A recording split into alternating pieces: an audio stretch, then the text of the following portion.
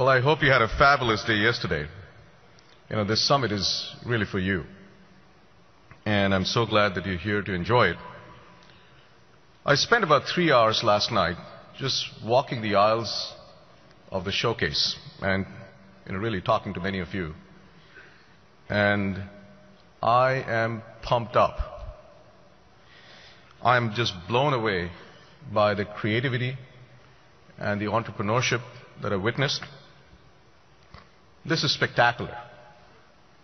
This is American innovation at its best. This is really inventing the future. And from what I said yesterday, the future is really here.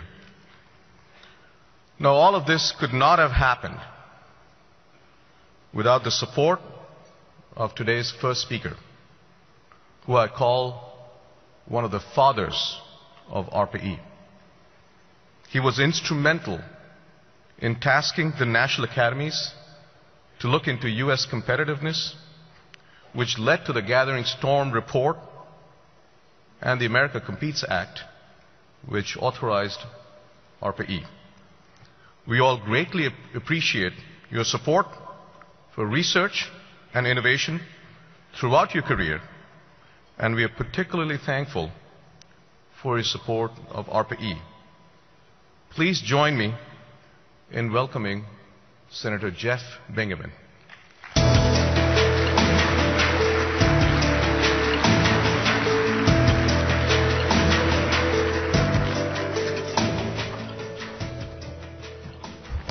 Arun, thank you for the very kind introduction, and it's great to be here, and congratulations on this third very successful summit. Congratulations to you and to Secretary Chu as well. Thank you for the invitation to speak. All of us know that science and innovation are fundamental in shaping our energy future. We also know that as a nation we are not spending what we should on research and development in the energy sector. The investments that we do make amount to something like 0.3% of sales, a very small percentage compared to the pharmaceutical industry, where research and development approaches 19% of sales, computers and electronics, which is closer to 9%. And yet we've seen that innovation in energy can have revolutionary impacts on energy markets. Perhaps the most recent and dramatic example of this is the advent of new subsurface imaging and drilling technologies in the search for natural gas and oil. 5 years ago, it was thought that the United States was running out of oil and gas. We were preparing to construct significant numbers of import terminals for liquefied natural gas to be brought to our shores from around the world.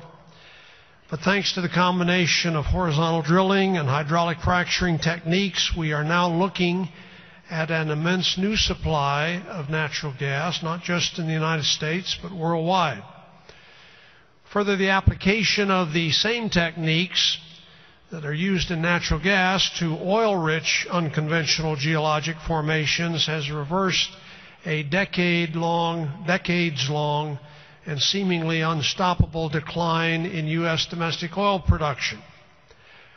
These developments have overturned many assumptions that people have had about the future course of our energy policy.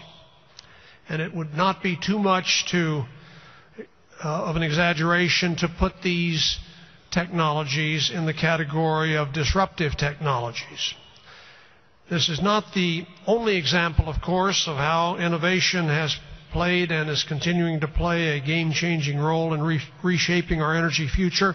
ARPA-E is precisely designed to seek out and fund new disruptive technologies to meet our energy challenges, whether it's programs to develop non-food crops that directly produce transportation fuel, to advance thermal energy storage and grid-scale electric storage, to dramatically improve batteries, or to develop cost-effective alternatives to rare earth elements in energy applications. ARPA-E is making a difference. by making strategic investments and leveraging substantial private sector funding of these advanced technologies in the process. ARPA-E is a key element, but not the only element, in what one might characterize as an ecosystem of energy innovation in the country. There are other important parts to that ecosystem, both on the technical side and on the policy side.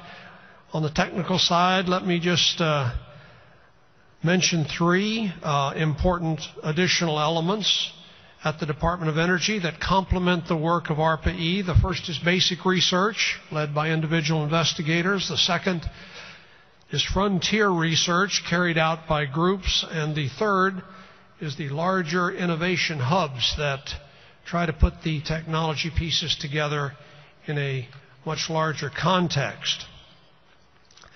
Individual investigator research at the Office of Science, the larger groups that are funded either at our national laboratories and by also by these energy frontier research centers, and the more macro approach taken by energy innovation hubs, all complement on the technical side the high risk, high reward programs that ARPA-E supports. But to have a major effort on our energy future, all of these technical initiatives need to be supported by forward-leaning energy policy. It's not enough to innovate and invent and then to hope for the best in terms of technology adoption and diffusion. Our national and international energy systems are complex. They do not operate according to pure free market principles. They are already highly regulated by international and national and regional and even local entities, from OPEC setting global targets for the amount and price of world oil production to your local zoning board deciding whether you can install a solar panel on your roof. So because of that reality, we have no choice but to try to define and to implement the most sensible energy policies we can, because to do nothing is in itself a choice, and it's a choice for essentially leaving these issues up to a random set of policies. Today we face some very formidable obstacles to adopting energy policy that can link up with energy innovation. The first and most obvious obstacle, if you've been watching the news recently, is partisan politics. Energy and energy prices in particular is seen as a convenient place to launch political attacks during an election year. And in the process of trying to use energy as a political wedge issue, various parts of the energy spectrum get identified as either Republican or as Democratic territory. And constructing a sensible overall energy policy in that context becomes very difficult. Because of the heightened level of partisanship in energy over the last 5 years, we've seen an unraveling of what up until recently was a fairly strong bipartisan consensus on energy policy. In 2005 and 2007, Congress enacted two major energy policy bills, as well as a major innovation bill in the form of the America Competes Act. Those bills reflected a general push toward cleaner sources of energy, harnessing three different policy tools. The first tool was regulation, particularly in the area of improved energy efficiency. The second tool was increased spending on innovation and deployment of advanced technologies.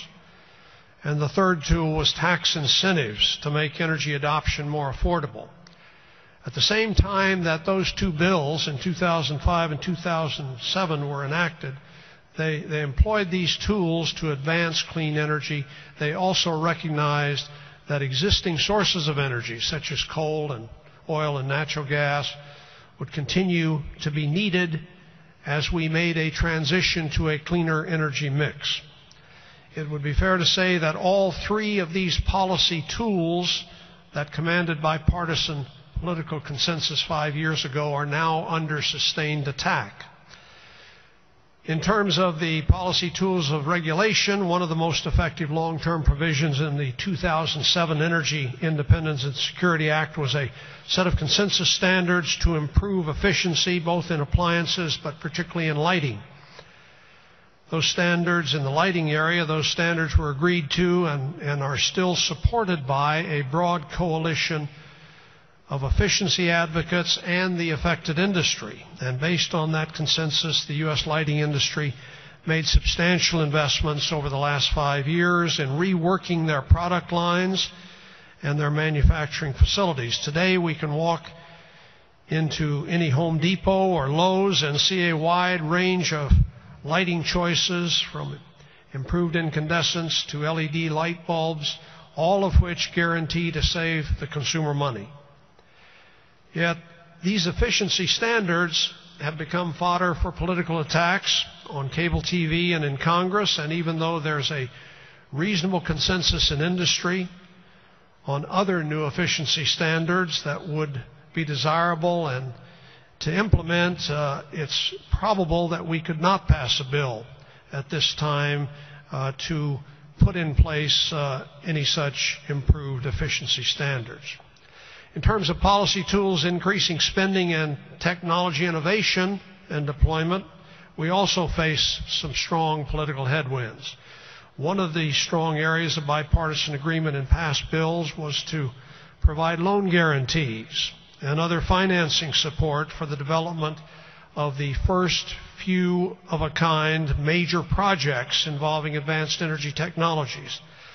I doubt we could have seen the first new nuclear plant in 30 years move forward over the last month without the existing commitment to that sort of financing support. And the loan guarantees financed by the Recovery Act, the American Recovery and Reinvestment Act, have made possible the construction of numerous new clean energy technology projects at scale. Those projects will allow the market to understand what the actual cost and schedule is for deploying these technologies, and that will allow capital markets to function more efficiently in the future. But all I have to do is to say the word Solyndra, and you know that the bipartisan consensus on energy project financing has evaporated. It's evaporated in favor of an attempt to paint the loan guarantee program as some sort of big government scandal for use in the upcoming election. The third policy tool is tax policy. It is an area that has helped energy projects get built in the past. We just had a very disappointing exercise in trying to renew the production tax credit for wind power projects. That tax credit only applies to projects placed in service by the end of this year. Any wind project that not already under construction now will not be finished in time to qualify. So the incentive effect of the tax credit for wind energy is now rapidly disappearing. We tried to extend the tax credit during the recent consideration of the payroll tax cut bill that passed the Congress this month, but the issue was declared not open for discussion by House leadership in those negotiations. We probably will see major retrenchment all along the supply chain for wind energy this year as a result, with the loss of thousands of jobs. And those are good jobs, those are energy jobs, but in our current political context, they are apparently not the right kind of energy jobs. So we face a very challenging environment this year for moving energy innovation forward at the national level. We might have to wait until the results of this fall's election are in before we can make further progress. In the meantime, there is a lot that we can do to lay the groundwork for new ideas that might find a way forward when the current level of partisanship abates. One of these ideas is the proposal for a clean energy standard for electricity production. This is not inherently a partisan proposal. In the last Congress, during the discussion of the renewable electricity standard in the Senate, several Senate Republicans publicly voiced their support for a more inclusive standard such as a clean energy standard that would encompass all cleaner forms of electricity production, including nuclear and hydropower. So at the beginning of this Congress, President Obama moved in their direction by making a proposal for a clean energy standard in his 2011 State of the Union address. He endorsed that proposal again in his State of the Union address this year. Over the last year, I've worked to develop a proposal for a simple and effective clean energy standard. I will be introducing that tomorrow. It will take all electricity generating technologies that exceed the carbon efficiency of the current state-of-the-art supercritical coal generation and award them credits scaled to their relative improvement in carbon intensity over that baseline. Zero carbon sources such as new nuclear and renewables will get a full credit per kilowatt hour produced. Advanced coal technologies such as oxy-fuel combustion will get partial credit. Natural gas will get about a half a credit based on emissions and so on. Utilities that sell electricity at retail will acquire and turn those credits in to meet a standard that overall will start off being fairly easy to meet. That standard, though, becomes cleaner and more stringent over time. The result is intended to be a realistic and predictable market pull on advanced energy technologies. By having a long-term predictable market for advanced electricity generation, we provide innovators with the confidence and the ability to reach out and make their very best case to investors and to project financiers. I don't entertain the illusion that the proposal will sweep through Congress and get signed into law this year, but I think it's important. It's an important discussion to have this year. It's important to carefully examine a concrete proposal for how a clean energy standard might be constructed. Our current system of on and off tax incentives, while partially helpful to new energy technology deployment, has proven not to be the sort of sustained signal that is really needed in order to unleash innovation in the marketplace. So we need more predictable long-term policy signals if we want energy innovation to truly flourish. And if there are better ideas for how to do that than a clean energy standard, I hope some of those will come forward as we discuss the proposal that I'm going to make tomorrow. As a nation, we possess incredible material and human resources as well as remarkable natural resources for energy, and how to spur energy innovation that fully uses those resources is one of our most pressing questions. The answer to that question is multifaceted. Partly it requires breakthroughs in energy technology.